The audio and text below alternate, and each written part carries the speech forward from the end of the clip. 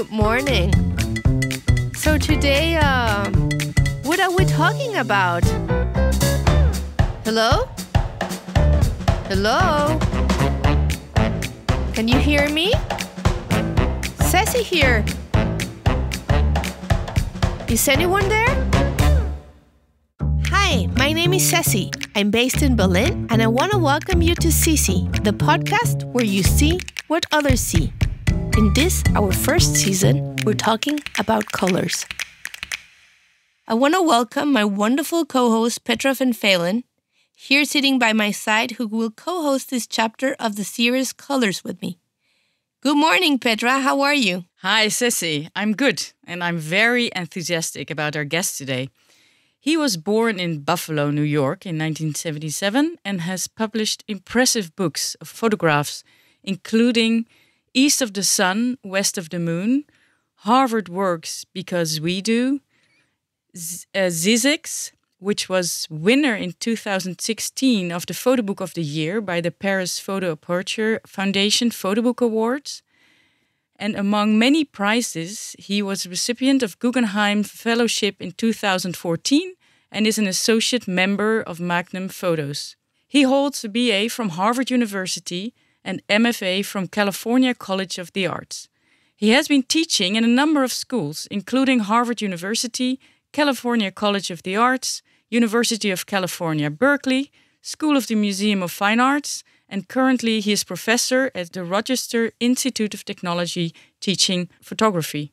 His work has been exposed in various galleries and museums in group and solo exhibitions in New York, Boston, San Francisco, Philadelphia, Berlin, Munich, London, Paris, Amsterdam, Belgium, Milan, and the list goes on and on. We are very pleased to welcome Gregory Halpern. Hello, Gregory. Welcome. Hello, thank you so much. Thank you for having me. Gregory, let's get started. Okay. For those that do not know you yet, I want to ask you if you see yourself as an artist, a journalist, and or a storyteller. Could you describe yourself a little bit and tell us, in your opinion, how do your photographs reflect you as a person? That's a good question. And I feel like it's a question I should have an easy answer for, but I don't.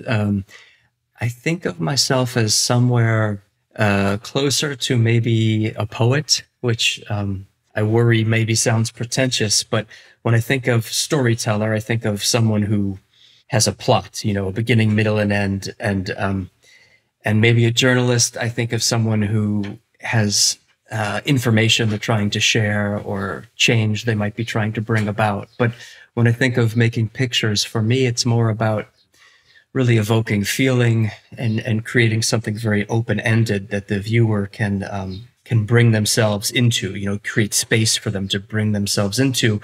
And so for me, when I think of like a literary equivalent, it's maybe closest to poetry is how I might answer that. Gregory, I recall when I saw the photos from Henri Cartier-Bresson in an exhibition at Foam in Amsterdam in 2005, I was overwhelmed by the intense expressiveness of his photos, even if they were black and white. They're really emotionally striking pictures. And he never did any editing afterwards. After your book, Harvard Works Because We Do, which is in black and white, you fully switched to color photography. What would be the motivation to do a project or a specific photo in black and white for you? Can a black and white picture be more meaningful than a color picture? I think for me, there was a time when I thought black and white pictures were more truthful somehow when I was first studying photography. And then I remember I had a teacher named Chris Killip.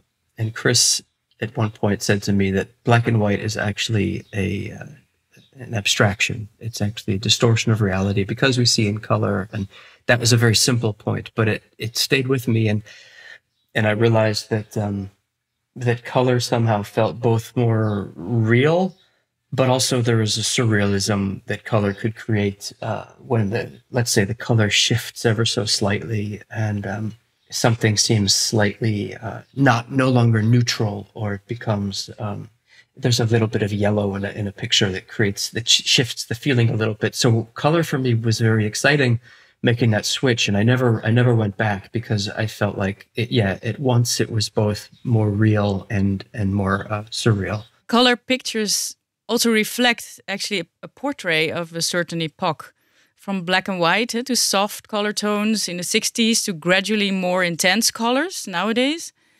And today, the technical possibilities to edit the colors of a photo during the post-production seem endless. To me, the colors of your photo prints appear very pure and natural, though. Do you do any color correction or changes or adjustments to your photos at all? And if so, why would you do that? I do adjust color, but it's I try to keep it fairly minimal. So I have a process. I always shoot film because for me, the colors of screens, monitors, and phones can be a bit abrasive. The colors can feel electric, or overly saturated or crass, And so for me, there's like something about analog colors that I'm really in love with. And so what I do is I shoot film and then I scan the negative. So I'm working off of a digital file ultimately, but I'm always trying to make it look like it was printed in the color darkroom, which is how I learned color photography, was printing in the analog color darkroom. And so I sort of fell in love with that color palette, which to me felt very, neutral and soft, a bit softer. And so I'm always going for that.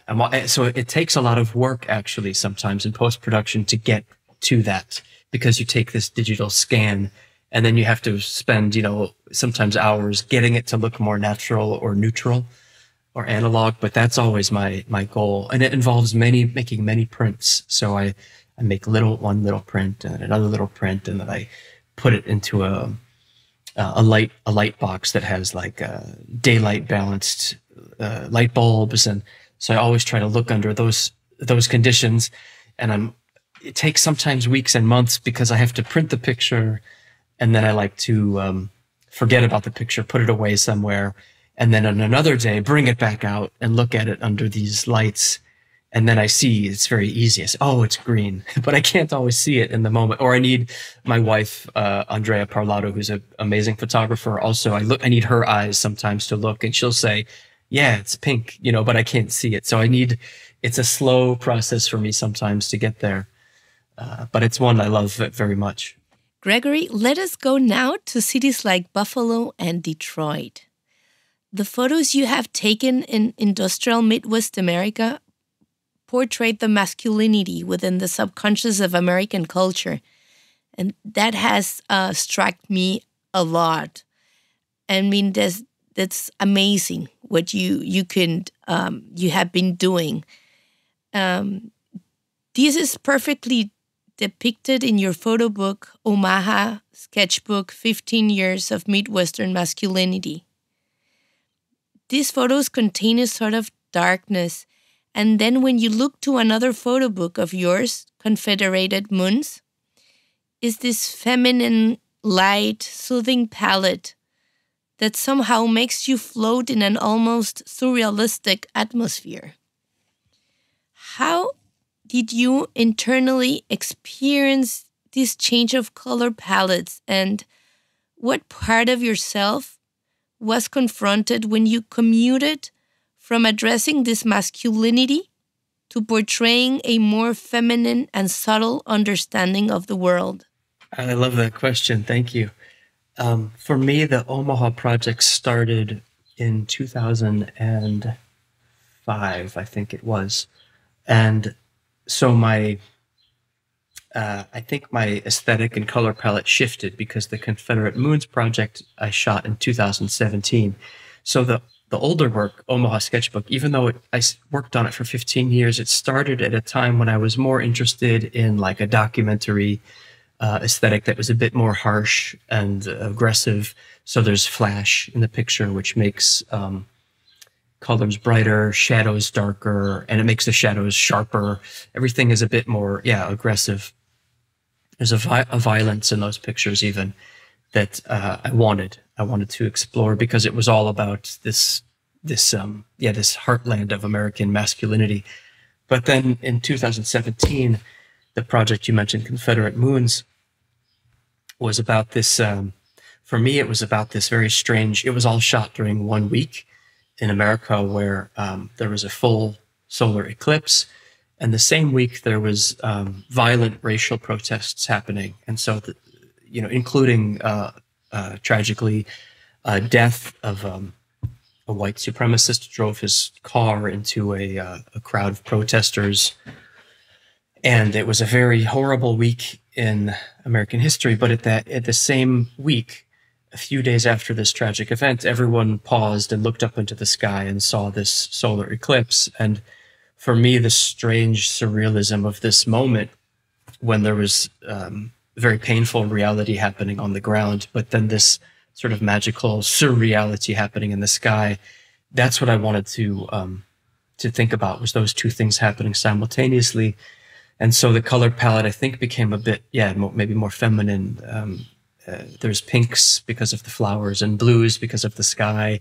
I love pink and blue together. Yeah, like this Mother Nature, right? Mm-hmm. And Gregory, you remind me from an astronaut when he was watching the Earth from above, and there was all these conflicts going along the Cold War and so on, and he looked at this big blue atmosphere of ours, of the Earth, and he was in a way describing what you're saying, like looking above, but in his in his place he was looking down to the Earth, and this was exactly the feeling that you were mentioning. Yeah, I feel like it's hard to put this into words sometimes without it seeming a bit, cheesy or overly naive. But I do think that photographing nature and people and animals is something that there's something that motivates me about a shared experience about being alive and being vulnerable as a being on Earth, and that there is some way that maybe we can connect through these photographs. For me, at least, that's, I think, part of what keeps me going. Yeah, I think with this you answered already a little bit the next question. Your photo books are really a read, stories without words. The experience of turning the page makes it a very intimate and personal experience. Could you share with us the joy you treasure in doing these photo books?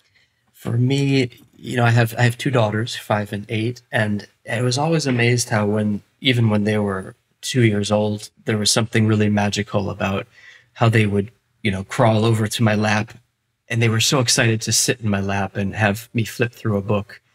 And it reminded me of just like this magical power of flipping through a book, that there's something very, despite devices being everywhere, there's something about this feeling of going on a journey, of almost like, I think of it sometimes as like drifting down a river and you don't know what's around the next bend. And I love that. And also it involves the viewer maybe more so than, say, a movie, because the viewer has to turn the pages at the pace they want, or maybe they can go backwards if they want. And it really activates the viewer's mind in a way that I find is really special and beautiful. And also the viewer is often alone with viewing an art book. It's different than an exhibition. So I think for me, the art book, the photo book, is like the perfect medium because of that. It's something I love experiencing, and also for me, the most exciting thing to make. Yeah, and I think it goes back to that early experience of, being a kid and going on a journey through children's books, but maybe even back to sacred books that we all hold in our minds as being important to us. There's something about the book that's just magical. Gregory, in part of your work, there is a provoking will to discomfort the viewer by displaying scenes that people rather not want to see. You become a spokesman, like a ghost that reminds us of these things. But more than exerting activism, your images are capable to transform something ugly into something beautiful, as if they possessed a redeemer force. In this sense, your photographs not only document reality, as we have been saying, but furthermore, they are transformed into pieces of art, as Petra was saying with your books too. And so in this creative process, you bring texture, color, and other elements into play when you put everything in your photo books. Do you think you're in a moment in your career where you're about to jump to other ways of expression? It's really funny you should ask that, because I have just started doing that. And I surprised myself even, because I'm making a film with a friend of mine who proposed to me he said, would you be interested in trying to make a film version of your work? And I said, yes, that sounds amazing. His name is Joppe Roog, a Dutch filmmaker, actually. And he's been coming with me to Buffalo. We've just started working, but I have to say it's been a really magical thing to basically go with him to photograph the same people in the same places, and then to see the footage where there's, let's say we'll make the same portrait of a person, but in his, there'll be wind in the hair, or the light is shifting because it's a tree is blowing and the light is changing, and it just adds this level of magic that is so compelling. And then, of course, when you introduce sound, which just sort of washes over you, I always feel like sound enters your body, and it is a direct link to the emotions. And so working with him on this film has been pretty exciting. I don't know if I think I'll always take still photographs, but I feel like I'm at this moment now where maybe I am moving into something else. And I'm also making these sculptures that are sort of photographic sculptures, but I think the film is what I'm most excited about right now. In addition, would you say your interest and education in history and literature closed the circle to create a synergetic piece of art? Oh, yeah. For me, like short stories, and I love this idea of reading where I think about the structure of a piece, like the opening paragraph and the closing paragraph really fascinates me. I like short stories for that reason, because I'm a slow reader, but it allows me to experience a lot of pieces quickly, where I can see how was the story pieced together, or what's the narrative voice. Like I'm fascinated by this idea that the author doesn't have to be, the same as the narrator. And so I think about that a lot too. Like, what's the voice I want to use when I tell a story with photographs? Who's the narrator? What's their mindset? So for me, yeah, literature is a great inspiration. It gives me so many ideas of how to try to be a storyteller. Gregory, we were talking about this duality always present in your work. Opposites being presented at the same time. Despair and hope, beauty and ugliness, all in the same image sometimes. Can you tell us, Gregory, or I want to say, when I see your work, I see that you transit from documenting to producing poetry, I would say. And without exaggerating, I would also say that this poetry takes the receptor to an almost theological experience, meaning that this cross point between opposites, this duality, carries a divine aspect. Have you ever encountered divinity while photographing? And in this sense, have you been able to consciously capture the essence of the purest of all colors, this being light? This is a beautiful question. Thank you. No one's ever asked me that. And I love that you did, because I've been thinking about I've been trying to figure out why I've always been so attracted to this idea of duality, despair, hope, good, evil, harshness and sensitivity. And I don't have a good answer for it, but I just find there's something really beautiful, and there's like a tension that can happen. Let's say if a series of pictures feels too predictable, I start to get bored, or I start to feel like I'm being told the same story over and over again. And I feel a little bit like it's condescending, like it's not allowing me as a viewer to get confused and make up my own mind. And I want to give my viewers that experience, and also unsettle them a bit, because I think when you're unsettled or uncomfortable, that you become a bit more awake. You know, it activates your mind, and it makes you you really have to figure out what am I looking at, and how am I supposed to feel. And I like that. I don't want the viewer to be passive. You know, I want them to be wide awake. And if they're uncomfortable, I think that's okay. You know, some of the things I'm looking at are uncomfortable. You know, masculine violence or poverty in Los Angeles, and you know, those aren't comfortable things. So why should the picture be beautiful and soothing and reassuring? It shouldn't be. You know, so yeah. And then I think your question about light is amazing, because one of the other reasons I use film, this is a bit technical, but I love to photograph towards the light. You know, as a photographer, you're often told, put the light behind you. But I like to photograph towards the light. And film, it's one of the things that technically film is much better at than digital, because digital is technically superior in a lot of ways, but film is more superior in its ability to capture both extreme light and extreme darkness all in the same frame. It's called the dynamic range. It has a very wide dynamic range. And so you can photograph towards the sun, and there might be a person in the foreground who's in shadow, and that information will all still be there. And the transition from light to dark is much more beautiful in film. And so I love to do that, but also there's something about looking into the light, and just seeing the way light bounces off of something, even if the object or the person is, there's an aspect of despair in the content of the picture. The light could give it a certain quality that speaks to something much bigger than the circumstances, and maybe that's the divine. So, yes, I think I've never maybe put it in those words, but I'm glad you feel that in the pictures, because I do think that's part of my inspiration, part of what excites me. Well, you are able to transmit that, Gregory. Yes, for your information. Yeah. I'm glad, very glad. Gregory, in an interview I saw, you once said, "I've always made books with no text and titles that make no sense." I found it really funny, since I found your titles so poetic. And I would say it takes some effort to come up with these. How do you come up with these creative titles? It's I laugh because I have a friend, Jason Fulford, who I did my second book with, which was just called A, the letter A.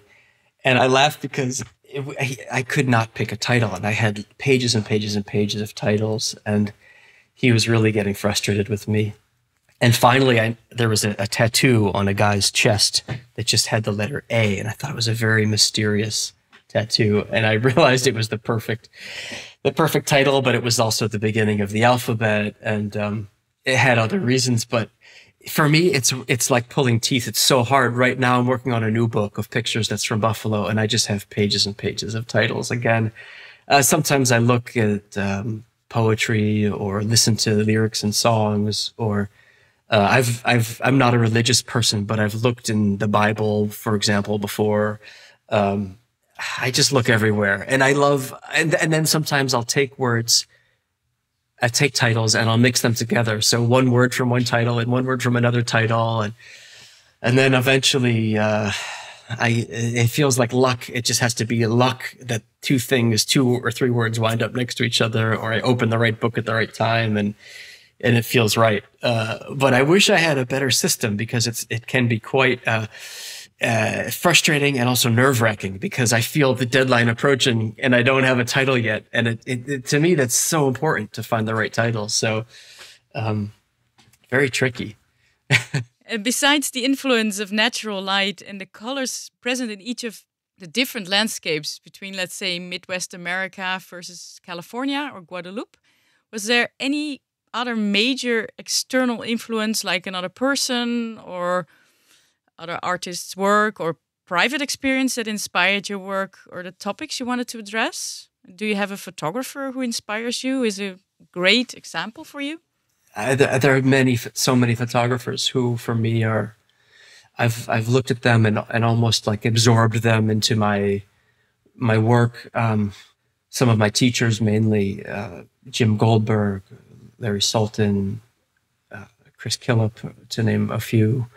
But there's one painter named Charles Birchfield, and his paintings, he lived in Buffalo for much of his life, where I grew up and where I'm photographing now.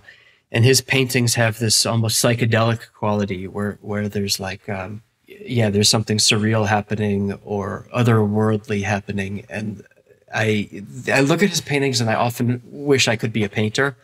I just feel I wish I could do that. And I've tried. I'm not very good at painting, but I find the spirit of his work lately to be very inspiring, and it's like the feeling that I want in my pictures, even though it's hard to do the same thing with photographs. So he's maybe the one I'm thinking about most lately. Gregory, in your photo book, again, Omaha Sketchbook, as you were editing and choosing different color backgrounds for its composition and assembly, was the choice of colors a purely aesthetic decision? It was really intuitive a lot of the time. So I had this studio I rented in Los Angeles when I was making it, and I had all these tables, and I would just cover the tables with the little pictures, the contact sheets, and then another table would be just the colored paper.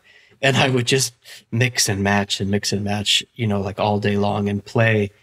And, sometimes it would be, my first instinct would be, let's say it's to put a picture of let's say hunting on red, and maybe that's the obvious choice. And sometimes that worked perfectly because it was perfect and simple. I didn't want it to be too complicated. It was like a sketchbook. So sometimes that first instinct I would keep, and then sometimes I would look at it and think, oh, that's so stupid.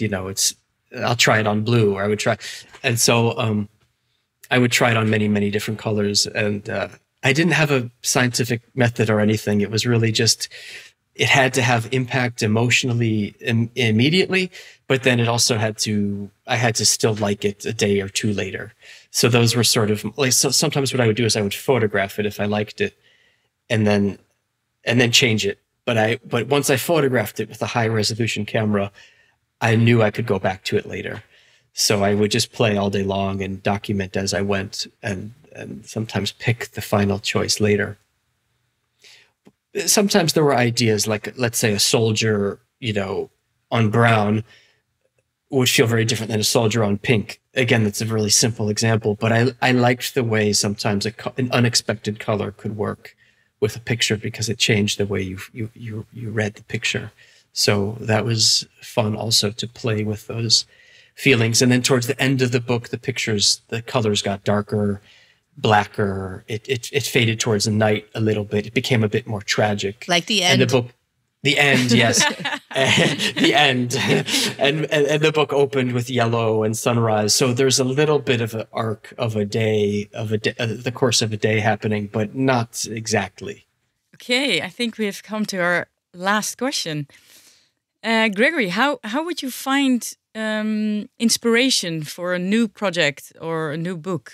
Do you purposely look for inspiration for a next topic, culture, or place to depict? Or is it an intuitive decision, maybe based on curiosity or coincidence? It's almost always been, I'll have an idea in the back of my mind, and it very slowly becomes a project. So it's almost never like I'm searching around for an idea and I pick something to do.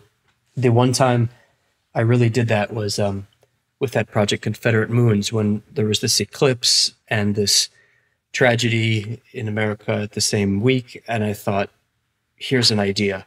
But even that kind of came to me intuitively. So I try not to think about it too much. I try to wait until I feel excited to just go shoot.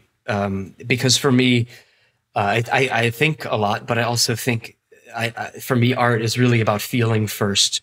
So I have to just want to go photograph it, and then with the pictures, I have to just want to look. So thinking and analyzing for me is always like a secondary thing. So I try to shut that off and almost think like a child. Like, what is a child attracted to what do I want to look at? What light is pretty? I just try to embrace that, and then not judge my ideas too harshly in the moment. I just try to go with that intuition. Gregory, thank you for this terrific interview. But before we finish, we want to make you the very, very last question. Okay. So there's a pilot project that has been applied in intensive care units in hospitals in Germany. They put electronic ceilings with changing colors on the top of the beds of the recovering patients. According to a study, this has helped patients in their well-being and their recovery process. I want you to close your eyes and imagine yourself as one of those patients looking to these changing colorful ceilings. Why do you think colors might have this healing power? Closing my eyes and just thinking about this for a moment. Yeah, take your time. Colors seem somehow pure. Maybe even there's a holiness to color that maybe can create hope or a reason to go forward. That's beautiful, Gregory. Thank you so much for your time and an amazing interview. Thank you so much for having me and for your thoughtful questions. I really appreciate being here with you. Thank you, Gregory. And thank you, Ceci. Please be sure to check this chapter's description to find out more about Gregory Halpern's photography and upcoming projects. Thank you, Petra, and thank you to our listeners, wherever you are, for having allowed us to share time with you. We will see you next time. Bye-bye.